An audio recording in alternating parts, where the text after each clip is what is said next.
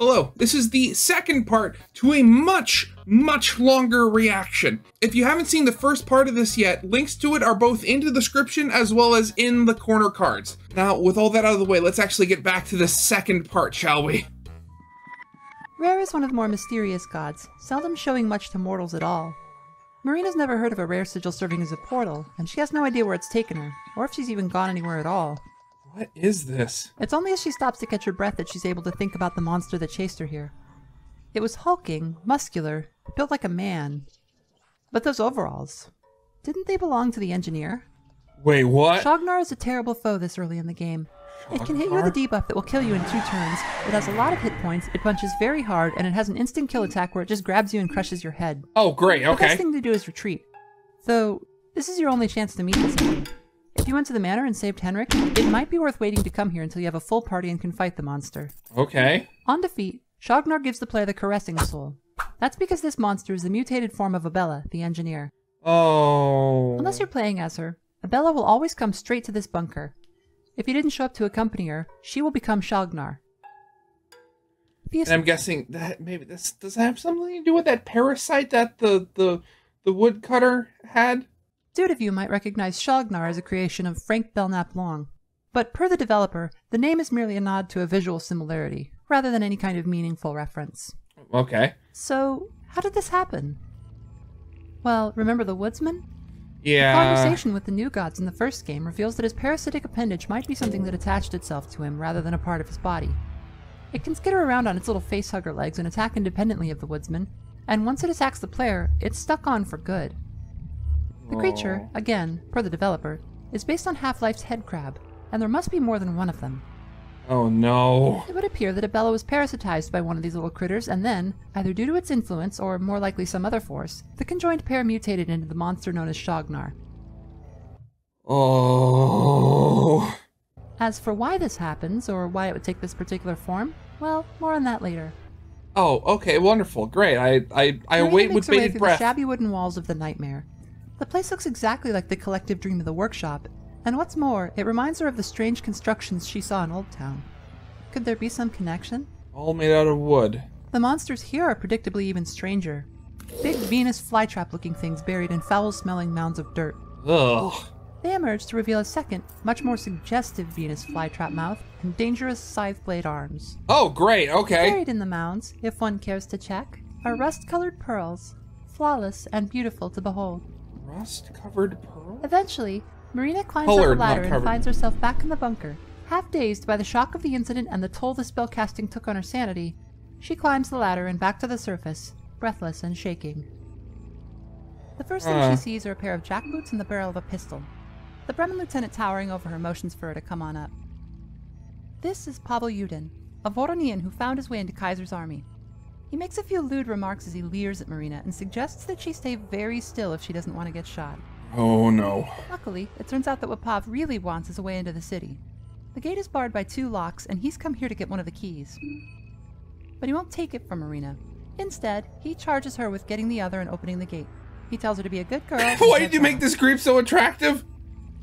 Unfortunately, because we saved Henrik, we're stuck taking the long way around. The other key is never found on this route. Instead, Henrik hands over a key he found at the manor, which sends the player up through a very gross sewer maze if they want to get into the city. Oh, wonderful. So now let's rewind and check out scenario B. Yay! In this scenario, Karen never went to the manor, instead just snooping around Old Town, and Marina reached the bunker first. As Marina opens the hatch in the ground, a tall, fit, red-headed woman comes running up. This is Oh my god, really? the engineer from the train. What's she doing out here? Abella, as it turns out, is scavenging the forest for train parts. Well, that makes about as much sense as anything else today, Marina supposes. Yeah, that is kind of weird. And so the 2 women descend into the tunnels together. There, they encounter the clown, who kills Tanaka. Running from him, they activate the elevator, head into the pit, and find a strange machine which is apparently called a telectroscope.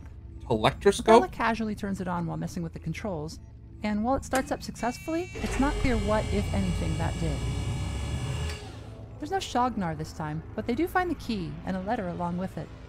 It's from a dead Raise the Bremen soldier, corpse. addressed to his girl back home. The letter all but confirms that Prehevil was Kaiser's target from the start, but it seems the army's rank and file don't understand why. Yeah, I would think. On leaving, they're confronted by Pav, who, just as in the other scenario, tells them to find the other key and open the gate. But the women are tired and traumatized after seeing Tanaka die so horribly. They head back to the train and tell the others what they saw, then settle down to rest. Another dream? Oh, yeah, another dream. Marina is gone when Abella wakes. It's night, and the few still at the train are shivering against the cold. Nobody's seen her at all. Sensing something amiss, Abella makes her way to Old Town. The gates are still shut, but an old beggar sat behind them strikes up a conversation. Apparently, he's still mostly sane and somehow still alive. Mostly sane is the key word there. Kaiser's men have barricaded the city, closing all outside access.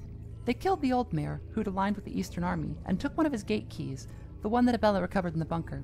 Okay. The other, he says, should be in the new mayor's possession. We don't have the elections new here in mayor. Town, but the new guy just arrived. Okay. Eventually, Abella Who's finds this the mayor's guy? manor and is cordially told that she's expected for dinner with the master of the house.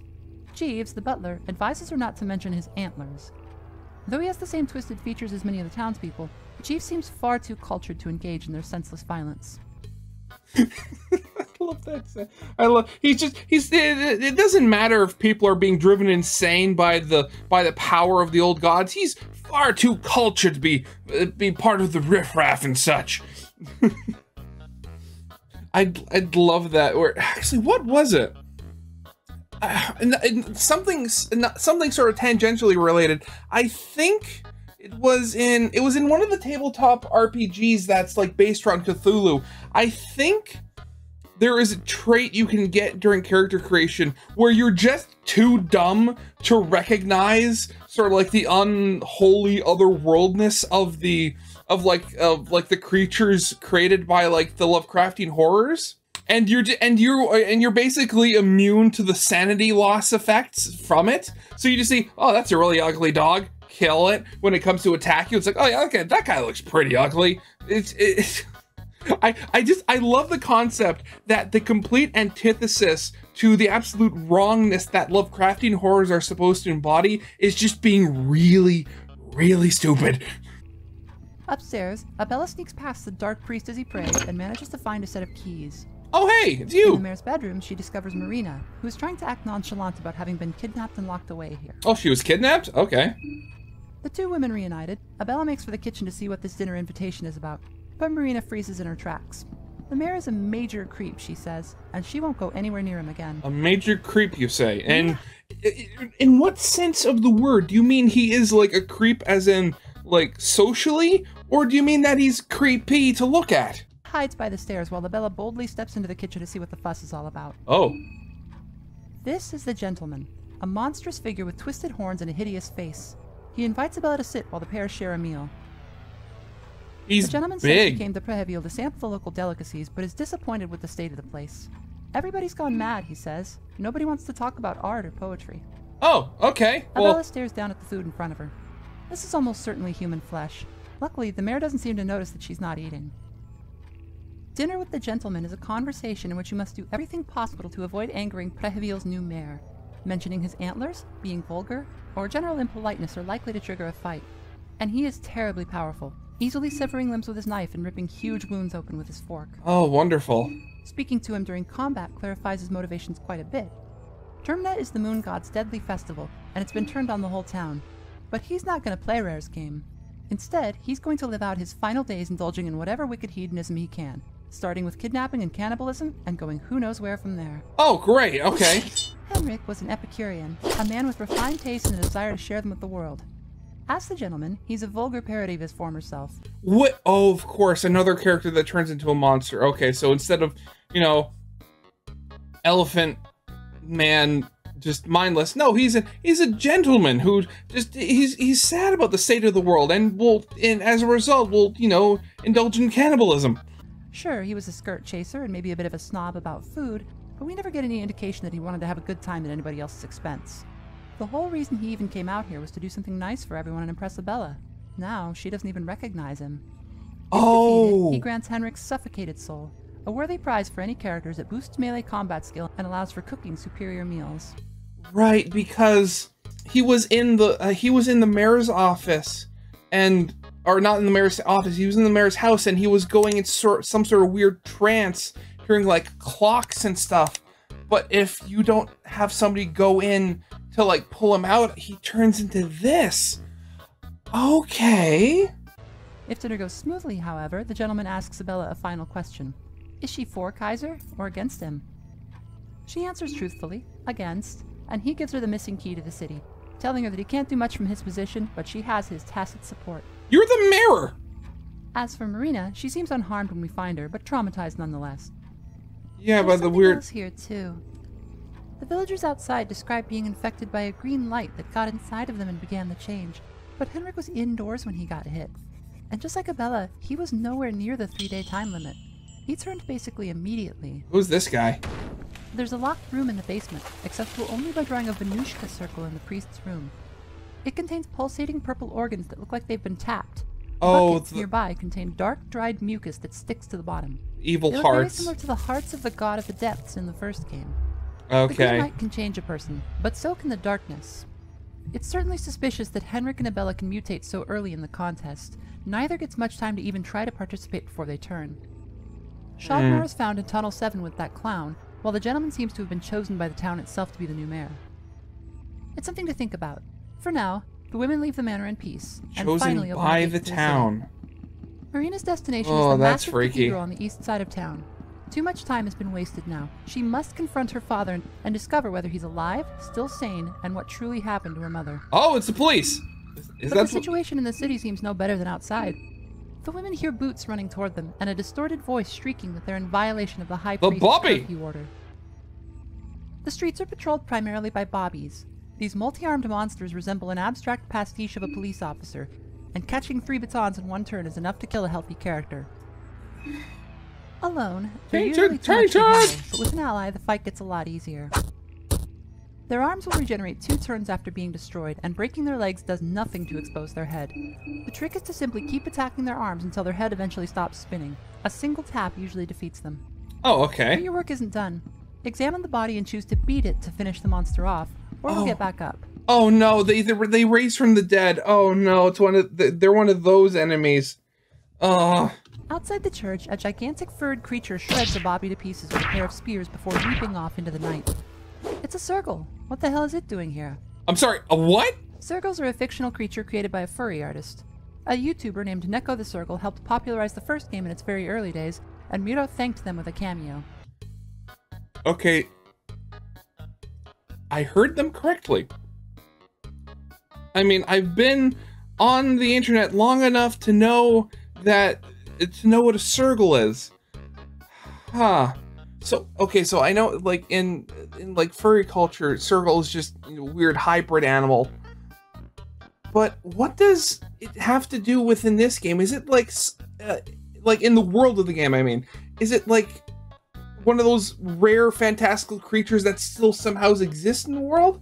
And given that fact, saw it with a spear means that it is, like, it's a tool using. It is intelligent. In the Fear and Hunger world, Sergals are a folkloric creature said to inhabit the dark continent of Vinland. Oh. Sharon would lose her mind if we told her we saw one.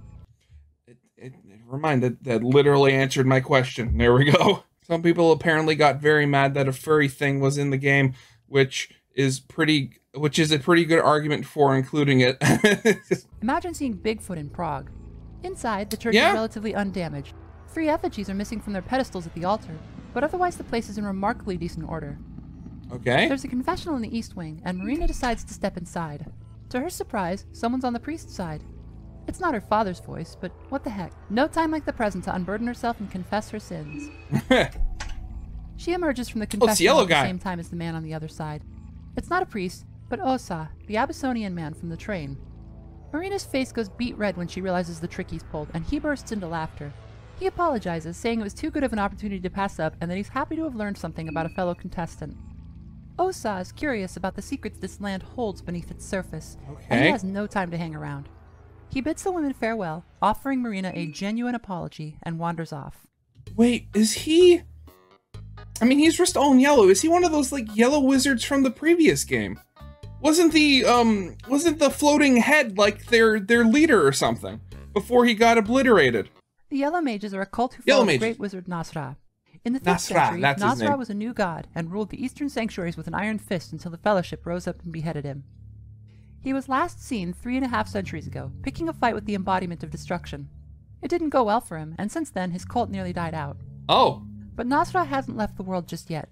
He's fried, scarred, and largely impotent, but Ossa has brought him to Preheville, though he's been demoted from a party member to an accessory. Oh, most people can't hear his whispers, but if you play as Ossa, you'll occasionally get some illuminating comments from him about characters or lore. Ossa begins on the opposite end of the magical spectrum from Marina. Where her skills are largely passive and supportive, he is all about raw power and can modify his spells with a Spice Forge skill.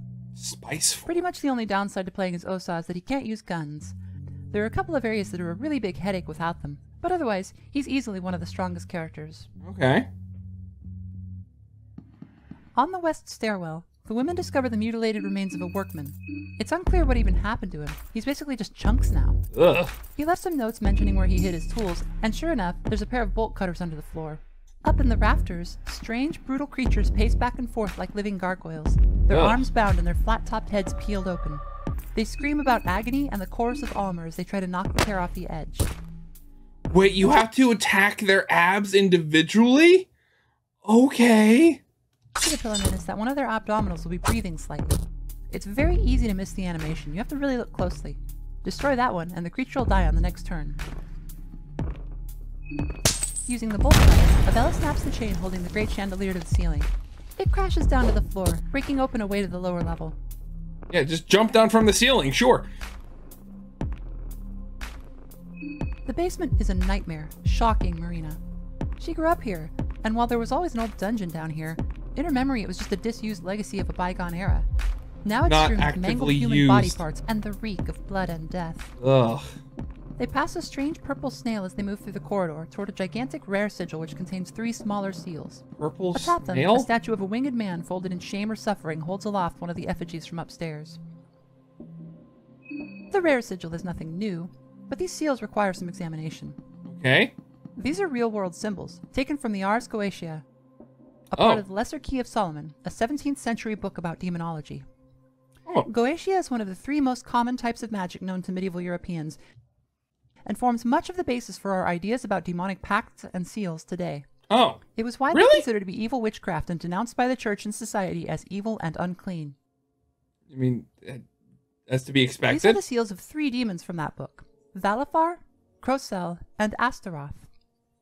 All 3 are Dukes of Hell, the second most powerful position beneath the king, and can serve as familiar spirits to help a summoner accomplish a certain task. This church is supposed to be dedicated to Almer. To see a sigil of an old god down here would be one thing.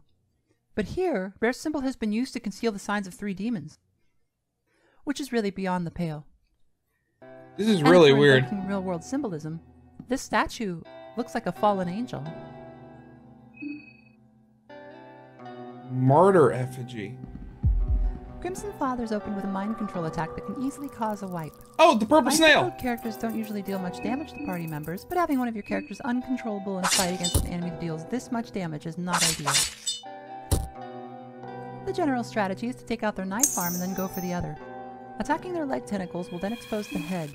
After a turn or 2, they'll morph into their alternate form, going from a snail-head Cthulhu monster to something right out of the Thing. Oh no. It seems likely that these are what has been leaving all the chewed-up people parts around. Ugh. Attempting to speak with the monstrosities reveals that they come from another world in service to an unknown god, but little else. An unknown god. The basement is a sprawling complex complete with a shortcut elevator back to Old Town.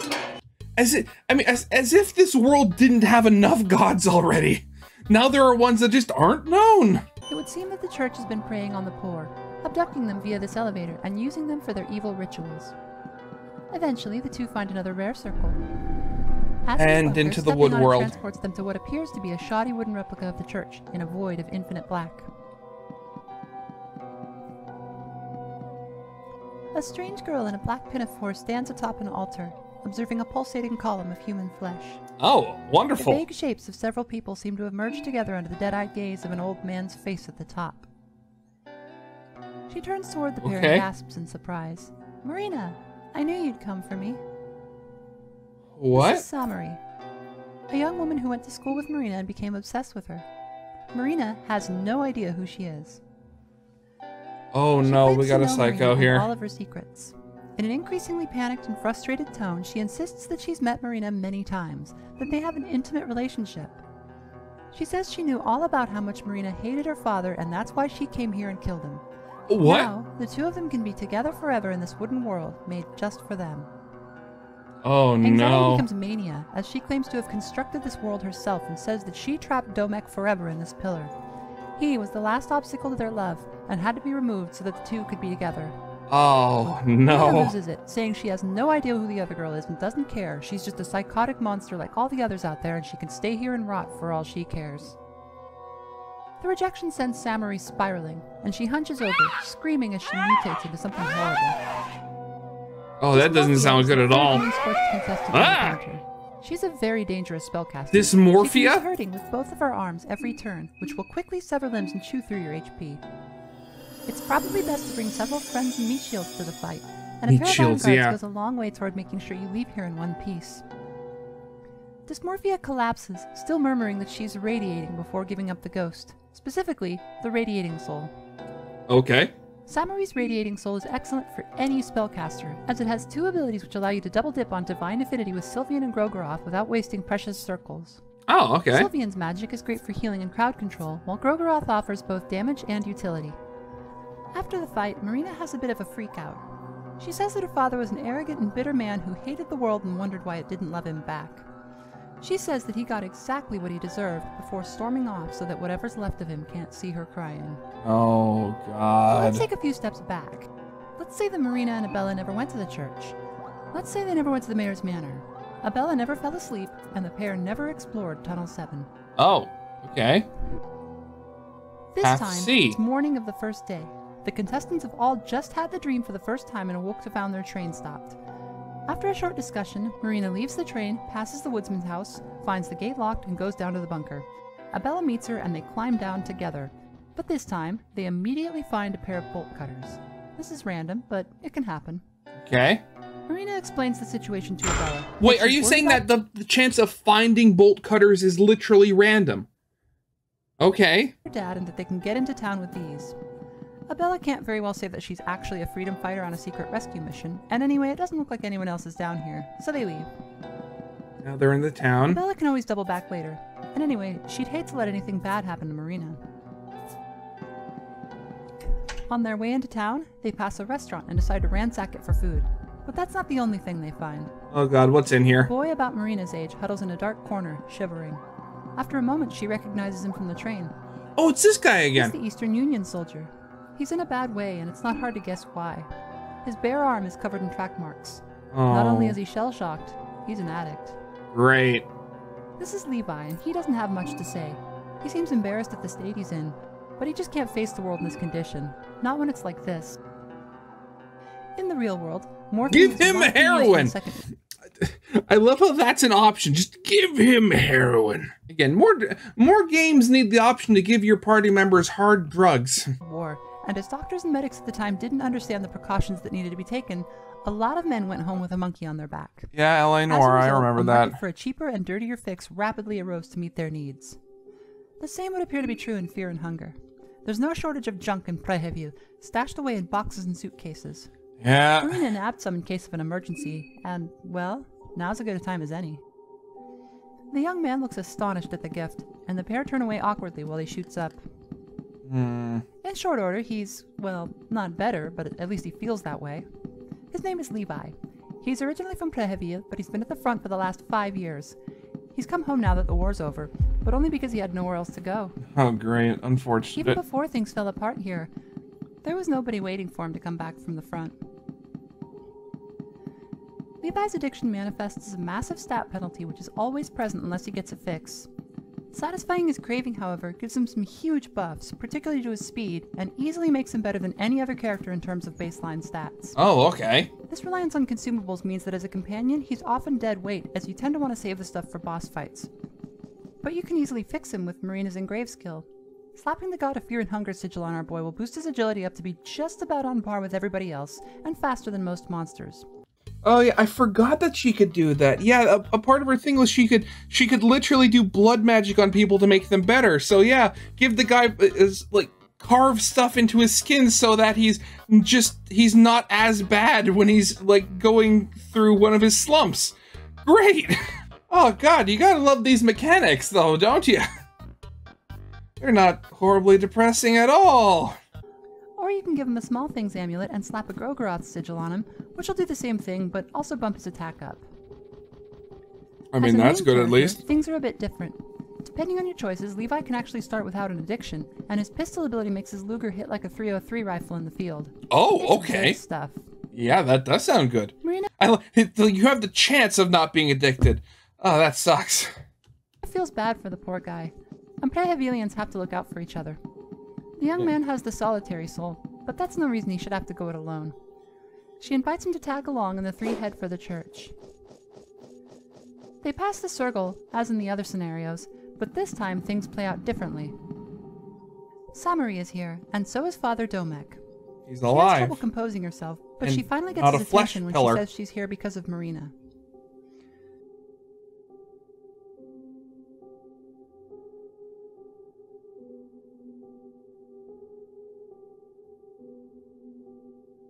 Domek snaps back in anger, misgendering Marina and refusing to even speak her name. He mutters that she took a cowardly path, rather than living as a male and entering the priesthood like she was meant to. But, he says, Marina is far away and won't be found here. So you think? Samari starts with a rehearsed speech. It really sounds like she did come here to kill Domek and is psyching herself up. But when Domek hears that Marina is in Prehevil, he loses his composure. He tries to get her to explain herself, but she just keeps going with her spiel. So he grabs her, and things go downhill from there. Smack. Okay.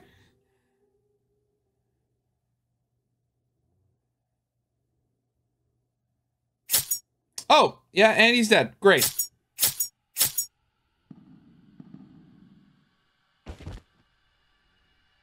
Domek falls to the ground and Samari runs off. Marina rushes to her father's aid. She's always hated the man, but he's still family, and she never wanted this.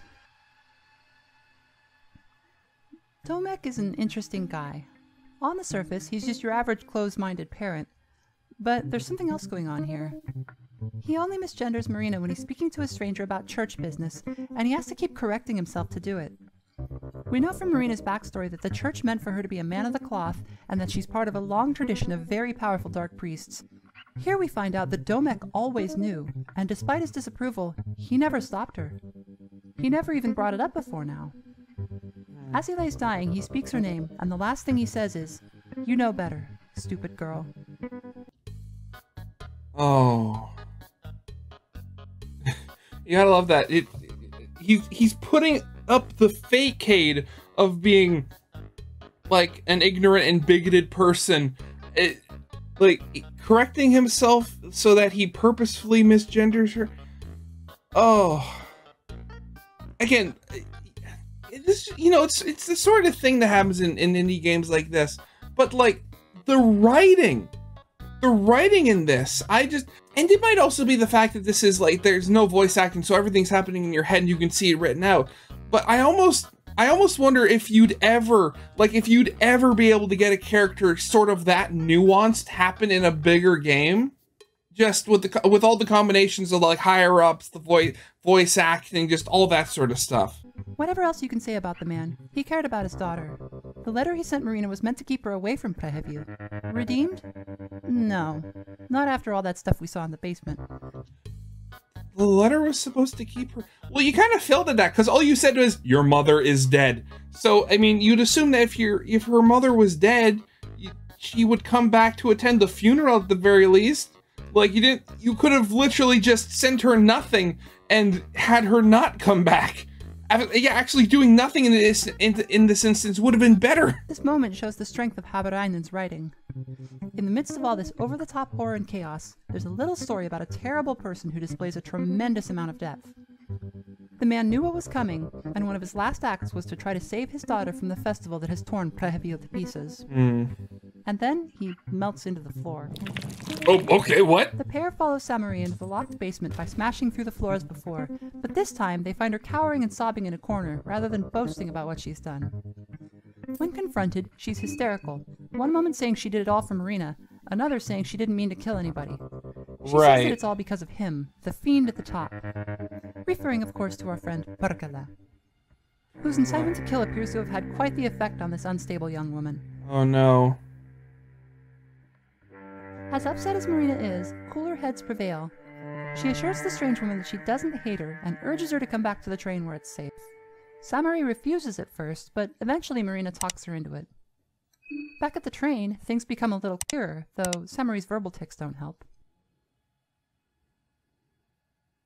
Samari and Marina both attended school at the Vatican, but while Marina was an occultist, Samari was a member of the Ninth Circle, a secret organization that binds children to the old gods with barbaric rituals that inevitably kill them. What? Samari is, essentially, a living human sacrifice, a dead woman walking made in a vain attempt to bring the dead and distant old gods back to the world. Oh, okay. Time has left her unstable, and there's a further issue. She's a mind reader. While Marina was busy being the popular girl at the Ministry of Darkness, Samari watched her from the shadows. Poor social skills, a fractured ego, and a total lack of boundaries are a recipe for disaster even under normal circumstances. Oh. Throw mind reading into the mix, and you're in for an uncomfortable time. So, she was literally reading Maria's mind, and I'm guessing through through years of just suppression and misremembering, she thought that they had been friends, and that she had told her. Oh, okay. Samari seems to have internalized many of Marina's thoughts, even intrusive ones she'd never act on, like the notion that Marina hated her father enough to want him dead. Samari became obsessed with Marina and fell in love with her, but what she failed to realize was that they'd never actually met. Oh God, that's sad. It's a tragedy for everyone involved. They'd never actually met. Samari is aware now that she's done wrong, but she can't seem to piece together how it got to this point. Worse, she doesn't have long to live. Whatever they did to her at the Vatican has drastically shortened her lifespan. Samari didn't make the wooden world. She didn't trap Domek in a pillar. That stuff was already there. All she did was stab Domek, and it doesn't look like she's going to stab anyone else. Okay. Listening to Perkala ruined the only shot at happiness in her short life. Now, she simply asks Marina to understand that she loves her, and slumps in her seat at the back of the train. So, I mean, I very much hope that Worm Girl goes into this, but what is this wooden world? I mean, she didn't make it. It's just sort of there. Her father seemingly like melted into it after he died and becomes a part of that pillar. I just... Oh, okay.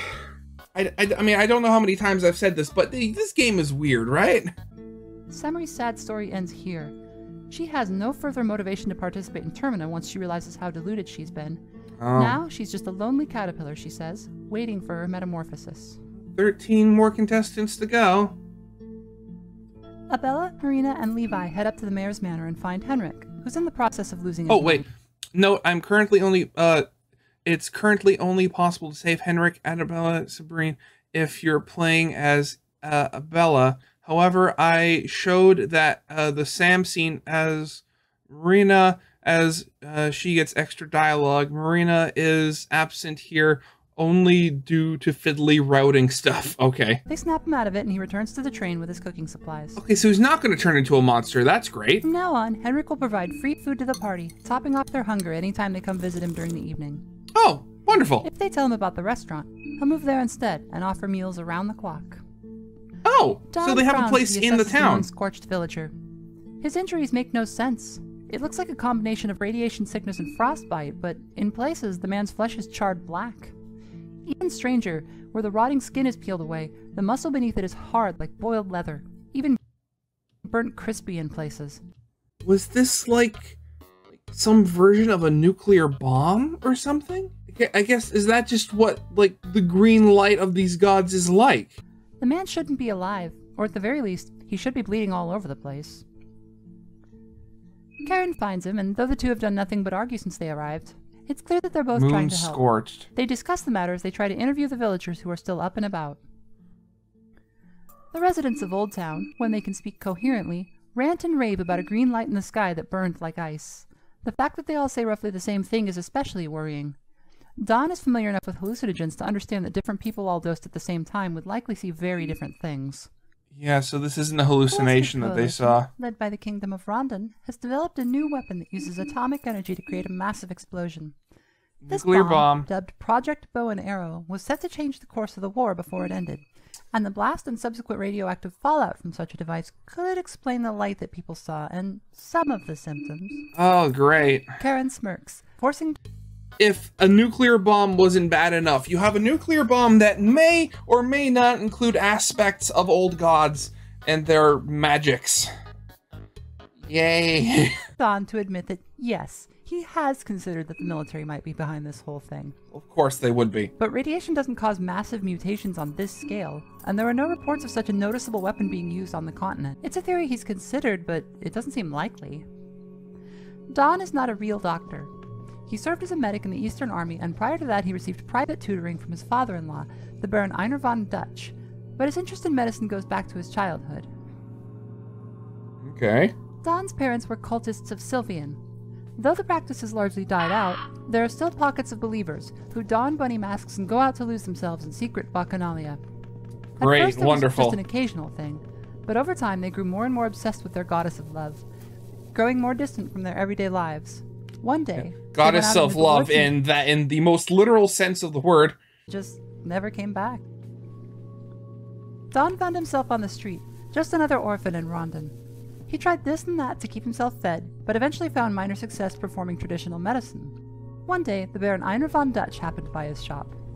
He was a dilettante, interested in the occult as nobles sometimes are. Yeah, of course they are. He struck up a friendship with Don, taking him under his wing and having him taught about modern medicine in exchange for sharing his secrets about Sylvian. Again, that's the thing. It's like when you, I grant, it might be just the side effect. I mean, of course, you see how weird a lot of rich people are in real life. I mean, it just kind of keeps with the territory where you have these people who are so rich, they're so bored, they look into stuff that's really weird and creepy. Ugh. The Baron also taught Don about an otherworldly being known as Vitruvia. Yeah. As previously mentioned, Vitruvia is referred to in legends as the architect of the human body. Oh yeah, her. It is she who created Almer at Sylvian's behest. Stories... So, wait, okay. Well, it was created at the behest of Sylvia. Huh, okay, so that's where he came from. Because originally, I was always a little bit confused where he just sort of appeared out of nowhere. Like, of course, with like real world Christianity, Jesus was, you know, born of Mary, virgin birth, is the son of God. But granted, I wonder if you could look at God in some context as like an old one of some kind, like an all-powerful, all-knowing being. And then you have Jesus, his son, and then in this universe you have Almer being like created at the behest of one of the old gods. Huh, okay. I can see that. These are fuzzy, but it's unclear what kind of being Vitruvia is. She has no sigil, and no affinity is needed to use her powers, but if she's a new god, she's never clearly depicted as such. Vitruvia's powers, known as medical, operate on the principle of equivalent exchange. Don can harvest organs from defeated enemies and offer these up to remove status effects from his allies. Oh, okay. In an emergency, he can also use the Magna medical ability, which allows him to offer parts of his own body in order to keep a recently deceased person alive. I do love that. It's like, this guy has a sniffle, here's a human heart! Despite his lowly origins, Don was eventually married to von Dutch's daughter, Elise. Shortly thereafter, the Second Great War began, and Don was called to the front to serve as a medic.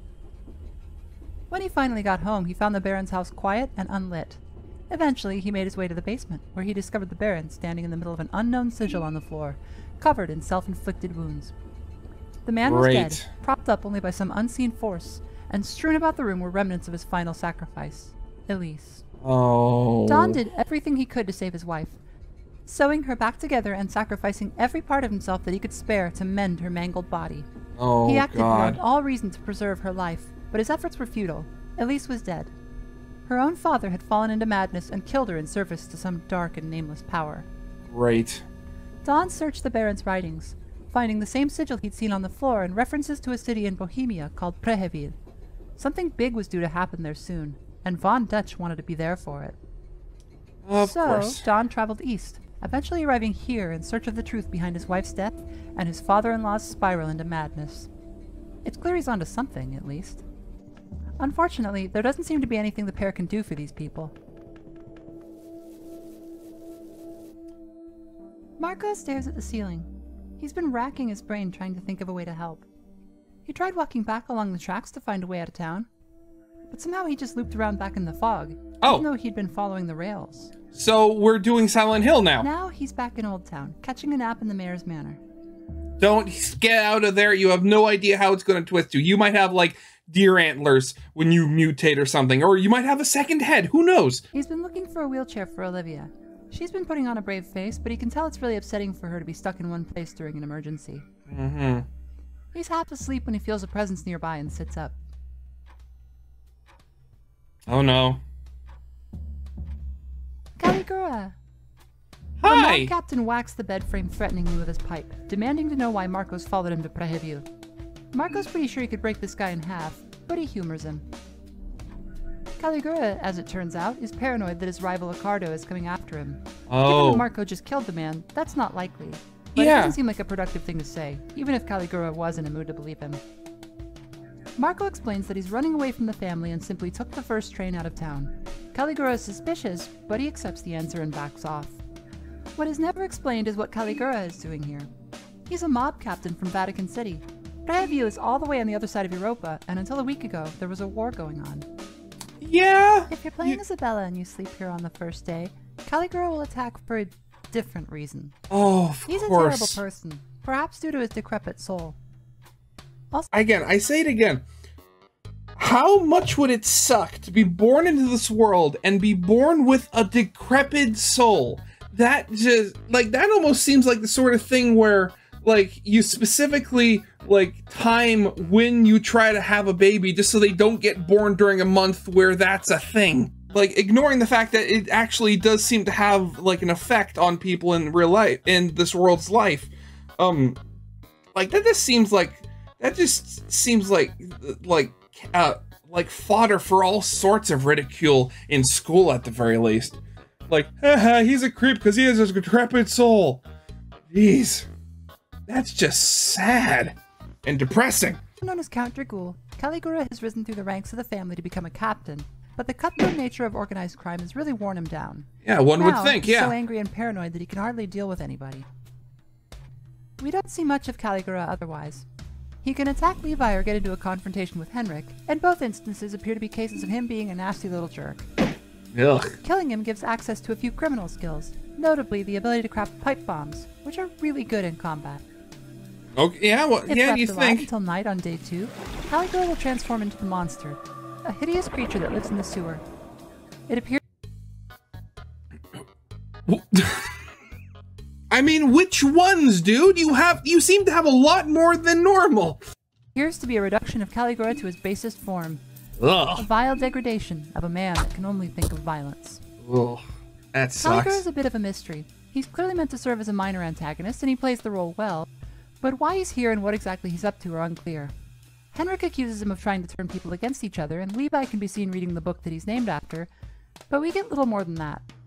It seems clear that he aims to win Termina, and he's one of the only participants who actually attempts to do so. Oh, okay. I suspect future content will expand his role. For now, he's just a really crummy guy. For now, he just sucks. The sight of the city in ruins is especially disheartening A meat for pie, Marina and eh? Levi. Marina had a lot of happy memories of this place. Levi doesn't, but it was the only home he ever knew. They evade some strange, sewn-together monstrosities that float around like weird little parachutes, and find themselves in a department store, which seems normal except for all the screaming. Near the top of the place, the architecture gets decidedly Escherian, and at the apex, the source of the screaming is discovered. A group of men and one woman, bound and strung up on hooks and chains. It's a baffling sight for the trio, and worst of all, Levi is left wondering if they didn't actually get up there willingly. The more I see of the character design in this game, the more I can't help but think of, like, the Cenobites. It's like these, you know, creatures going, like, trying to experience the most extreme pain because they feel it as pleasure or something. Like, if we see, like, an enemy at some point who just has, like, rows upon rows of nails jammed into his head or something at some point, I'm calling it now, okay? For those familiar with the first game, these resemble the Chains of Torment. But the Tormented One is dead in pretty much every interpretation of the game's events. Okay. So what gives? While plundering bookshelves, the player may randomly come across a book titled New Poems of Love and Torment by Ron Shambara. Supposedly written in the 16th century, it mentions a dead crow. The player can actually find such an item, and offering it up at a circle dedicated to the new gods will summon the man, the myth, the legend, the new god himself, Ron Shambara the Tormented One. Wait, really? It's a brutal fight, designed for the endgame, and winning it grants access to the Chains of Torment spell. Okay. New gods who have completed their tenure don't really die. As we've seen, they are instead relegated to the Hall of the Gods, where they sit and converse and occasionally dispense wisdom. But we've seen at least one new god wriggle out of this fate, as Nasra used to be one, and somehow he's still alive in the world, even though the Fellowship killed him and probably took his soul. So in this case, it's just a new god, another new god trying to escape the new god retirement home. Wonderful. He won't be found in the Hall of the New Gods in either game. Oh. So the Tormented One must have avoided his fate. What exactly he's doing now is unclear, but new gods seem to come in groups of 4. The Tainted One is the primary new god that players will interact with. She can be summoned by offering severed heads, which she will trade for soul stones, the game's version of experience points. Oh, okay. She speaks of agony that burns from within, but she doesn't have much to say. The player may also find a photograph of a 19th century man with the face scratched off. Offering it to the circle summons the Radiating One, who implores the player to cherish their own imperfections and to love the distortion. He doesn't say much else, but he'll trade those rust-colored pearls found in the wooden world for powerful items. Well, I mean, that is, you know, some level of good, advice. You know, I mean, like, no matter how much you work, you're always going to have some sort of flaw or imperfection, so don't stress about it. Granted, that could be taken to some extremes where you just never try to improve yourself ever. So, you know, take everything with a little bit of moderation at the very least. Lastly, the player may encounter the Heartless One by taking an especially circuitous route through the sewers to get to the church basement without cutting down the chandelier. Okay. There's a key in one of the cells which unchains a being found in the wooden world if the player draws a second rare sigil in the church. This is the Heartless One, a cruel female figure who wears a shroud of pure darkness and wields the strongest sword in the game. She appears to have inspired a film in the game's world, Heartless Angel, and what little we hear from her suggests that the name is entirely apt. Karen's backstory suggests that the new gods are sort of an Illuminati. Yeah. Shadowy puppeteers behind the scenes who most people don't even know about. There are wild theories that Kaiser has been working with these 4, that they've orchestrated great wars, that they've been steering the course of human development, and that it's all culminating here and now in whatever has happened to Preheview. Oh god, I mean, look at these 4 weirdos. I mean, at least with like the previous set, they looked somewhat normal, apart from the one guy who looks like he's been turned inside out. But like here you have one that's like perpetually strapped into a chair with, I don't even want to try to figure out where the person begins and where the chair ends. You have another one, well, again, Heartless Angel, all black body with like covered in carapace and just like pin needle feet. That's almost like V&J for murder drones. You have that little goblin thing at the very top, and then once again, Inside Out Man. What is with these new gods and looking so absolutely freakish? Granted, it did say that the new gods were somehow, like, their abilities and personalities were based on their soul, so I guess this is just a really bad batch. To Karen, this all sounded like hogwash, but it's clear that these 4 are present here. Yeah. Preheview Bop is a jazz club located in the northwest side of town. Murray adores the place, and even Levi seems to relax a little as the 3 stop in to take a break. He takes up a spot near the piano, prompting the occultist to ask him if he plays. He admits that he doesn't. Once upon a time, his mother wanted to teach him, but that was before his dad killed her and he wound up living at the orphanage. Oh, wonderful. He was sent to the front as a child soldier when he was just 13 years old, and that's really all he's ever known. He's only 18, it turns out, Marina's age. Wow, okay. They really are from opposite sides of the tracks. Abella sees something out of the corner of her eye. A blue moth, but it's gone a moment later. Oh, great. It leads her to what she discovers is a trapdoor into a speakeasy below. It's a nameless Liberty Underground hideout. Oh, it's these guys again. Haven't heard of them in a while. In addition to a stockpile of guns and ammunition, Abella spots a map with several marked locations on it. The missing team must have gone down to check these out. What a lucky break. Outside, yeah, wonderful. They find somebody relatively sane. She's an old fortune teller, and for a shilling, she'll read the cards. How is this going to turn bad? It appears you are in search, or in desperate need of a select few relics of importance. The self-velating man, the one symbolizing the downfall of man, the primal weakness. That one you can find in the moldy prison that houses the foul and the weary. Okay. The gaping hunger. The one symbolizing endless hunger and endless discontent.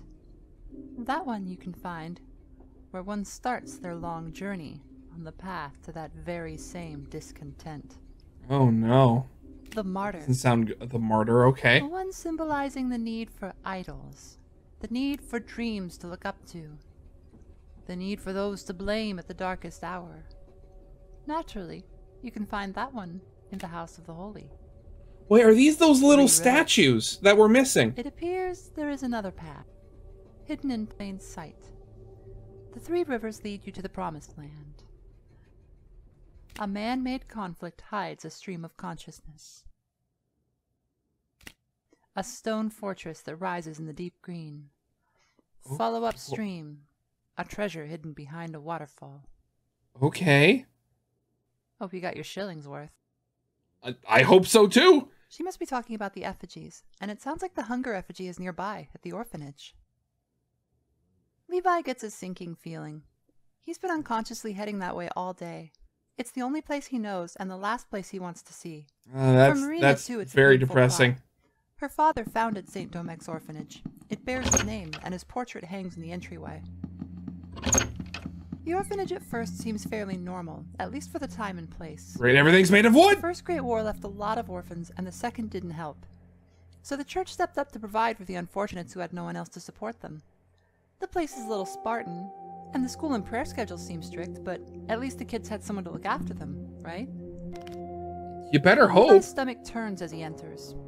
He can smell the flowery perfume that the nuns used to wear, and it makes his skin crawl. Oh. This is the institution that handed him to the state to be used as a child soldier, and while it was once his home, it was never a very nice place. Some of the children still roam the halls. Oh god. Now transformed into little cherubs with razor-sharp claws. Oh no. It's best to use the handgun here as it drops them in a single shot. If engaged in melee, they attack in groups of 3 and will very quickly deal a lot of damage. The rotting floor breaks, dumping the group down into the basement. Here, it becomes evident that the unsettling feeling on the surface was concealing the true darkness beneath. Shackles, blood, and evidence of something horrific are scattered everywhere. Oh god. More wood. The 3 eventually find the headmaster's office, where Father Donovan Hugo awaits them with a beat. Oh, it's one of these freaks again. Great. Marina knows this man, or at least she knows about him. She says he's a creep, and there are rumors that he's some sort of ancient vampire who bathes in the blood of infants. Oh wait, what was that they were talking about? How like humanity had like killed all of the easily seen out monsters from the outside, so now they were looking for the ones on the inside. They found one. They need to get rid of him. Far-fetched once, but after seeing the basement. Yeah. He wordlessly reaches out to embrace Levi, but the ex-soldiers found a new god now. And so the battle begins. The god of heroin. Yeah, that's just it. The god of heroin has nothing on the old gods. It's absolutely nothing. Father Hugo can be a very difficult boss. He has green skin, which makes everyone vulnerable to fire. The trick here is to set him ablaze with an ornament lantern, pyromancy trick, or a murky vial, and then try to take out his arms so that he can't cast spells. Oh, okay. Well, you make it sound so easy. Too, so he winds up taking tons of damage. Oh, okay. Well, he dies without ever having said a word. His body looks unusually fit and sturdy, but he doesn't appear to be mutating like everybody else. Just what were the priests in this town doing? Is that a noose? Levi pilfers a key off of his carcass, and the 3 leave by cutting across the courtyard, which inexplicably has a gallows in it. Oh. The story goes that this place used to be a jail, but Marina notes that in the old photos, the gallows was out front, not back here. That shed looks a little odd. Oh, look! The wood world again.